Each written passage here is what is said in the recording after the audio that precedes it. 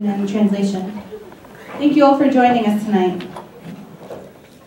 Living in this world, we often find ourselves waiting for that something that will change our lives. We find ourselves looking for that peace of mind, that sense of fulfillment. We search in our homes and possessions, our jobs and universities, and our families and friends. We became so lost in the contents of this world that we forget to turn to the source of it all. We forget to turn to Allah subhanahu wa ta'ala.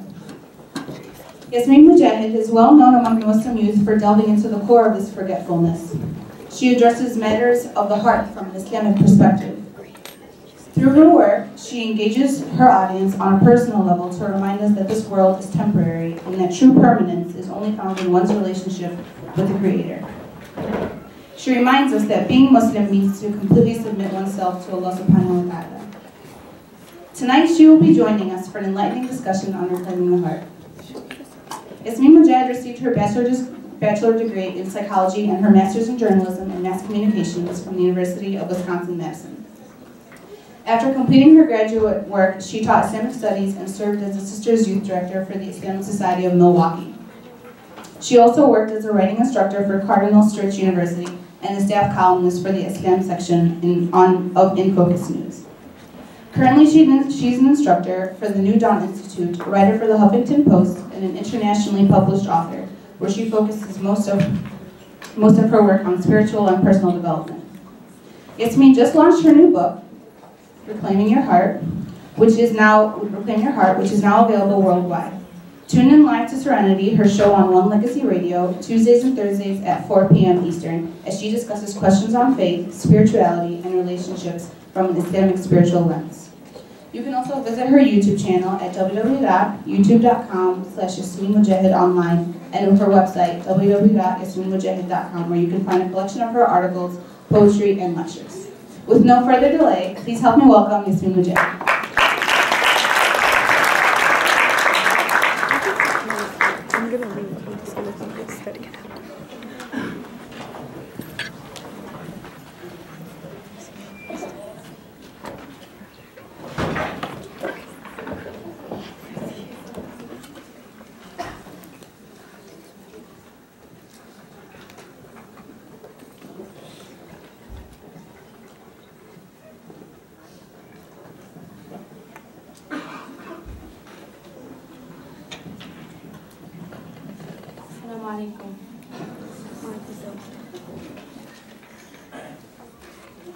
أعوذ بالله من الشيطان الرجيم بسم الله الرحمن الرحيم والصلاة والسلام على رسول الله وعلى آله وصحبه أجمعين من يهده الله فلا مضل له ومن يضلل فلا هادي له وأشهد أن لا إله إلا الله وحده لا شريك له وأشهد أن محمدا عبده ورسوله رب اشرح لي صدري ويسر لي أمري واحلل عقدة من لساني يفقهوا قولي.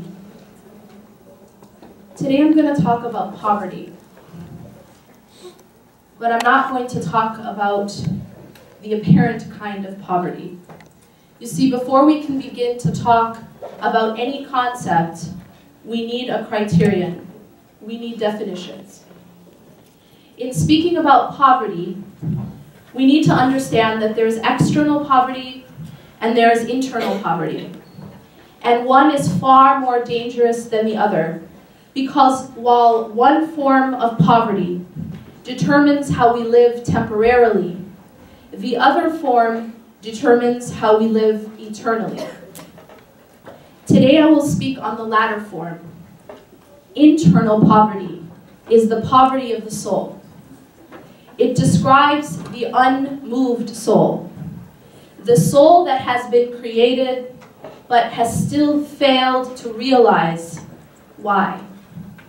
It is the soul that lives a purposeless life, the heart that beats but has already died.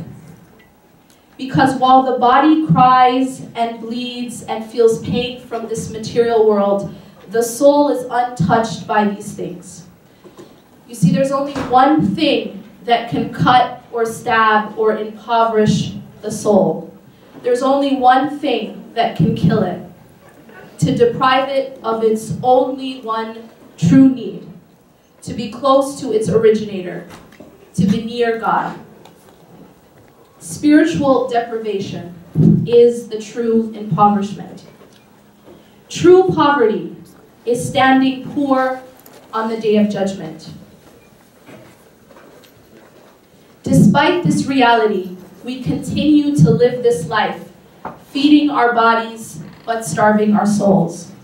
The sad irony of this focus is that the body we tend to is only temporary, while the soul that we neglect is eternal. When a body dies, we cry. But the death of the body is not true death. It is only the removing of a shell and the movement from one realm to another truer realm. We weep for the departing bodies, but our hearts are unmoved by those bodies which are alive, but whose hearts and souls have already died because of their alienation from that which gives life, God.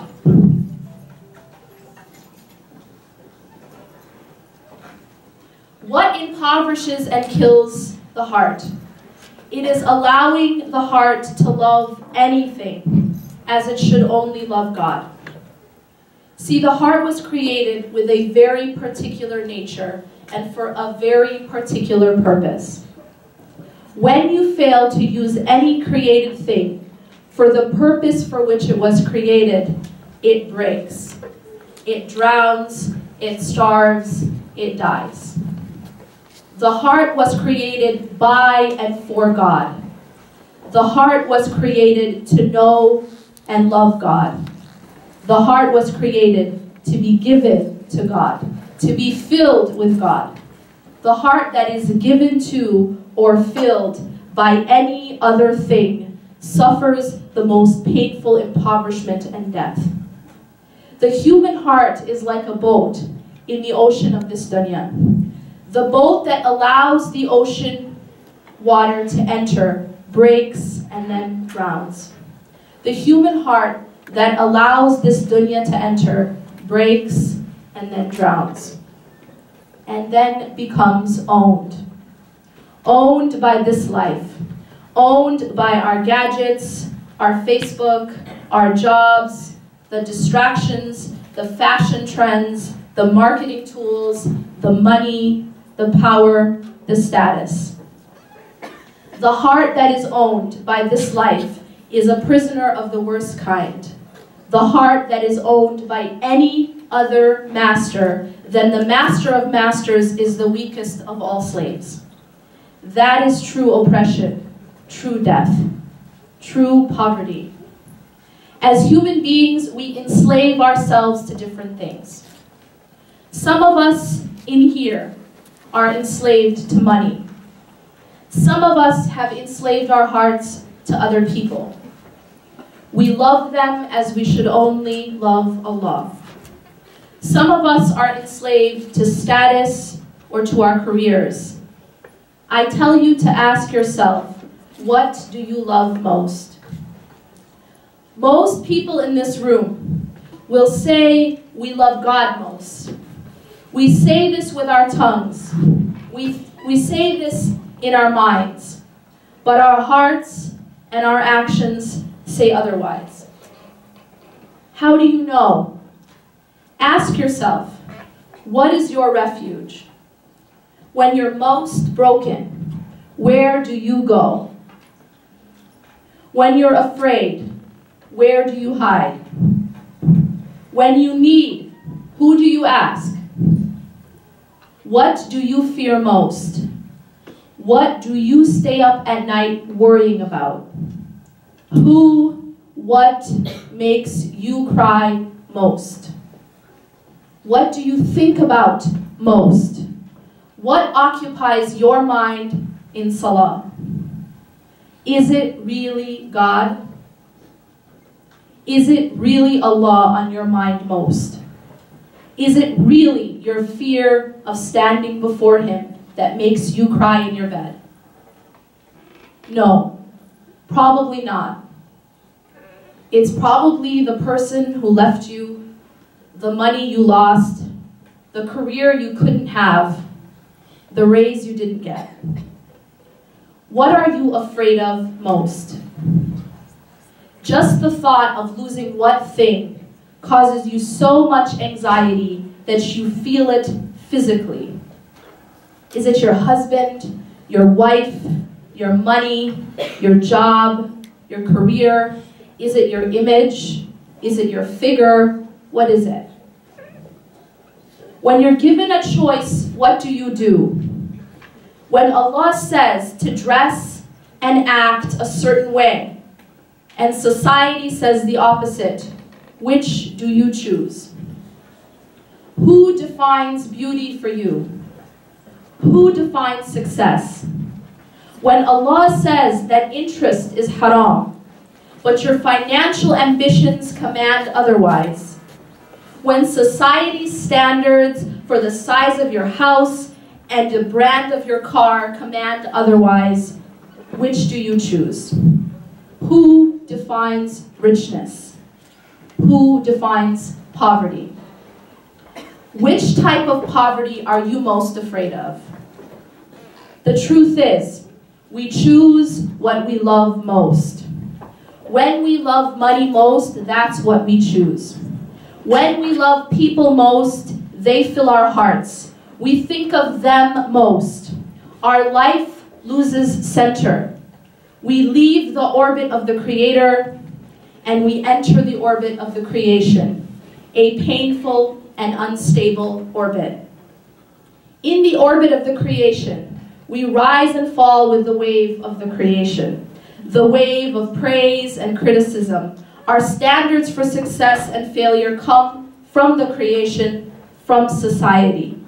The standard for richness, the standard for poverty comes from the creation, from society. But I think in teaching Islam, there's a point where we went wrong. I think somewhere along the line, we turned Islam into a list of do's and don'ts, harams and halals. We teach our children about hellfire before they can even say Ar-Rahman Ar-Rahim, the most gracious, the most merciful. Sunday school has become a place to teach you all the things that are haram to do, and then all the punishments that you'll be dealt if you do them. When someone converts, the first thing they're told is that now they need to change their name and stop celebrating Valentine's Day. Somewhere along the line, I think we started going about Islam from the outside in, instead of from the inside out. But we need to ask ourselves, how did the prophets do it? One of the companions relates that Aisha radiallahu anha said, if the first thing to be revealed was, do not drink alcoholic drinks, people would have said, we will never leave alcoholic drinks. And if it had been revealed, do not commit illegal sexual intercourse, they would have said, we will never give up illegal sexual intercourse. She goes on to explain that the first verses revealed were about the day of judgment and about Allah. What is our mother Aisha radiallahu anha talking about here? She is diagnosing in her wisdom why we have so many Muslims today saying, we will never leave alcoholic drinks, we will never give up illegal sexual intercourse, we will never give up smoking hookah or pot or pornography, we will never give up dating and all the so-called pleasures associated with it. We refuse to give up these things because we have not yet understood the heart of Islam.